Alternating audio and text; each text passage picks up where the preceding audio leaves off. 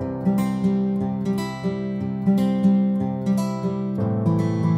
everyone, welcome back. It's Melanie, your She Shed Scrapper. So today I am back with my second 2-page layout using the new Candid Moments collection from Close to My Heart. If you like what you see, I will have the link down below for you guys to check it out.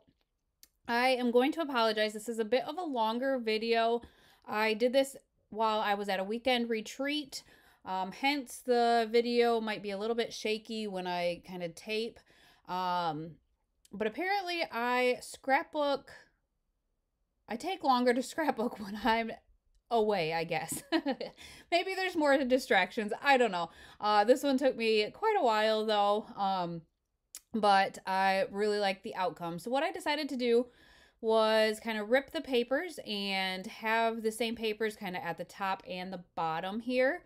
I really am loving the colors of this collection.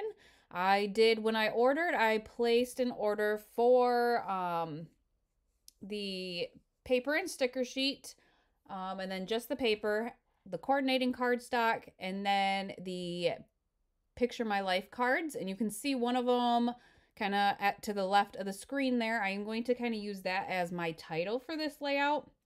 It's a 4x6 Picture My Life card, but I really like the sayings on it and definitely wanted to utilize that card. And so you can see that I'm kind of struggling getting all of the papers down. I wanted them kind of just layered. You can see that the top doesn't go all the way across. I'm kind of going to fix that a little bit with just little bits and pieces and kind of tuck them in under that blue paper.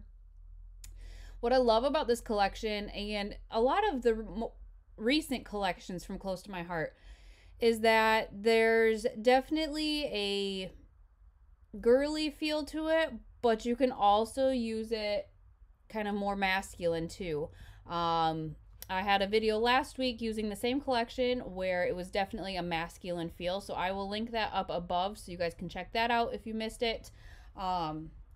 But I just am absolutely loving this. I actually ordered even more because the colors are just amazing.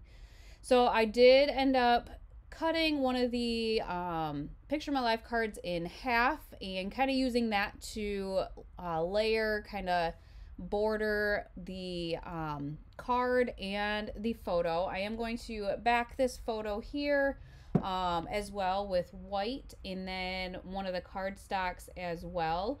One of the darker pinks here. One of the things with Close to My Heart too is on the zip strips at the top, they do tell you what color coordinating cardstock goes with the collection, which is really nice. So this is kind of going to be the base of page 1. I'm going to have, you know, the card there and then my photo right next to it. With the Picture My Life cards, they come in both 4x6 and 3x4, I believe. And there's sayings, there's just extra patterned paper. You can see me kind of playing around with one right here, trying to decide if I was going to completely back the title sticker. I did also add on these die cuts that go with the collection. They are a darker kind of wood grain, which is really nice. I do end up deciding not to back that anymore and kind of just have to figure out then how to embellish. I really like that circle sticker there. And there was a stamp set with thin cuts with this collection. It wasn't available when I placed my initial order, but I have since got my hands on it, and it has kind of those really fun, I don't even know what to call them. It's just a really fun stamp set. And so instead of, because I didn't have that, I had to kind of get creative, and so I fussy cut a bunch of the paper, and I'm going to kind of make my clusters with what I fussy cut out. I did chop that out. Again, it's still a long video, and I even cut some out. But you can see that I am kind of making clusters there, and then I'm going to also make a cluster at the top right under the other photo. Fussy cut a little bit more, And then I am going to incorporate some of that wood grain. There are some stickers, but then also the wood grain die cut, sorry. So that is going to kind of, I think I'm going to fussy cut one more. Kind of complete that cluster up top there. And I guess I could have cut some of this out, so I apologize. I am popping some up onto foam tape to give the layout a little bit of dimension. And then I decided at the top, there was that kind of rip in the blue paper, that I was going to kind of peek some of these circles out of that kind of rip there as well. So I think I just placed 2 of them. The nice thing is, if there's some that are, you know, cut off on the edge of the paper, you can definitely use those and tuck those in underneath those papers there. And then here's the sticker sheet. It's just really a good sticker sheet. I love, again, the colors. There's definitely some big title stickers, some phrase stickers, and then, you know, some of the smaller accent stickers as well. So I love the different size stickers that they offer on the one sticker sheet. So I've used the camera, popped that up on some foam tape, and then I'm going to kind of use that as my base for a cluster right there. Add a heart and a phrase sticker. And then this is where I realized, you know, half that pink heart was the wood grain, and so I decided to kind of tuck some of these in the other clusters as well, just so the one didn't look out of place. So I think that is, for the most part, going to finish off page 1 for the time being. I do come back to it. But then page 2, I try and kind of make it the same way with the ripped papers here.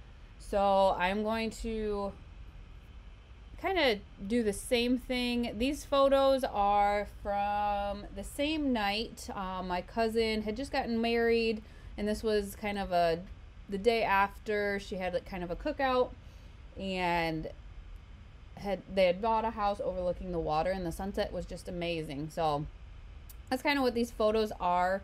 Again, I'm just kind of using my scraps to try to get as much as I can. That blue one you can see is kind of falling apart, and I think does actually rip.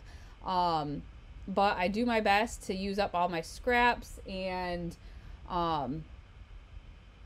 yeah, I actually did a third layout, just a 1-page layout after the first 2, because I had so many strips of scraps. I decided to just kind of whip out another page real quick. So I did 5 pages total using this collection, and I don't know, I'm honestly still excited to keep using it because I feel like it's so versatile with the color scheme, and it's just so pretty. So I am going to kind of layer the papers at the top in the same order, try to get those kind of in there. It wasn't the easiest. Again, some of them were, you know, skinnier or wider than what they should have been.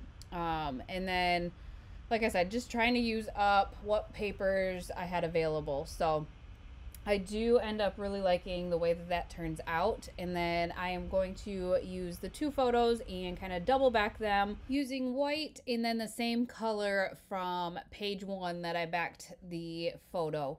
Once I get that done, I'm gonna pretty much put the 2 photos right smack dab in the middle of the layout, and then kind of embellish around there. I do actually end up, I had mentioned that I go back to page 1. I remembered that I have the, I don't know what exactly they're called. I should probably look that up because I love them. But they're like a mixed media stamp from Close to My Heart. And so I actually remember that I have that, and I have quite a bit of white space, so I do end up using that. You'll see here shortly. I do fussy cut even more because there's just a lot of spaces that I felt like I could add. One of them being that bottom piece where it just was so thin. You can see that it did actually indeed rip. I just used some of my tacky glue to glue that back down. That one actually that I fussy cut was on the edge, and so it worked. Those 2 were overlapping each other, and I thought it was great to have kind of a bigger cluster down at the bottom there. I am going to use, again, some of the die cuts, the wood grain die cuts, just to incorporate that over on page 2 as well. I am going to add a couple of stickers. So a phrase sticker down here at the bottom, it says special day. And then I'm going to add, kind of layer another heart from the sticker sheet under that wood grain sticker there, just to kind of finish out the cluster. So this is where I grab my stamp set, but then I realized, or wanted to kind of take a look at the Picture My Life cards, and so I did kind of go through them real quick. I was going to delete this out, but you kind of get a really quick glance of the 3x4 Close to My Life cards. I decided I was going to make this one into a tag just myself. So what I did is I just kind of measured the same length in and just cut off the corners there. Used my own little hole punch and punched that. I have the buildable tag set from Close to My Heart, and honestly I think it was just out of pure laziness that I didn't use it, if I'm going to be quite honest. So I decided I was going to use that over to the right and use it kind of for some journaling. So here's that stamp set that I had mentioned, and I am going to be using that. You can kind of see some of the mixed media, and then there's just some kind of patterned squares. So I'm going to use one of the mixed media stamps and just kind of place it around the layout, and actually on top of the tag here as well. Again, I'm sorry for the shakiness. I wanted to make sure that I got enough of the ink on the paper. So here you can see I'm going to kind of re-ink it, and then I'm just going to, I guess, use the yellow. So I'm going to use the yellow to pick up the yellow of the striped paper, and then I think it's Tattered Rose is the pink color I'm using. I am just going to kind of place it around the edge here. One thing I did notice, when I pick it up, you can see that I didn't push hard enough. The pictures kind of stuck up off the base page too much, and so the mixed media left a gap between the photos and where the ink actually was placed. But all in all, I'm happy with the way it looks, and it is what it is. I mean, mixed media is never perfect, right? So, so then I decided to use some of the splatters that come with it as well, and kind of place those around the edge as well, mixing up the colors and mixing up the sizes too. So there's like a bigger splatter stamp and a smaller one. So this is just such a just a fun stamp set, to be honest. It makes the splatters and the mixed media so easy. There's really no mess or anything, and I don't know, it was just a lot of fun to kind of just throw it on there wherever. It definitely helped fill in some of that white space, and I do end up going to page 1 as well and just adding a little bit. There's not as much white space on page 1, so I just added, like, I think it's just one splatter on each side and then one of the pieces of mixed media on each side. So really not a lot at all. You can see I'm adding some more to the tag there.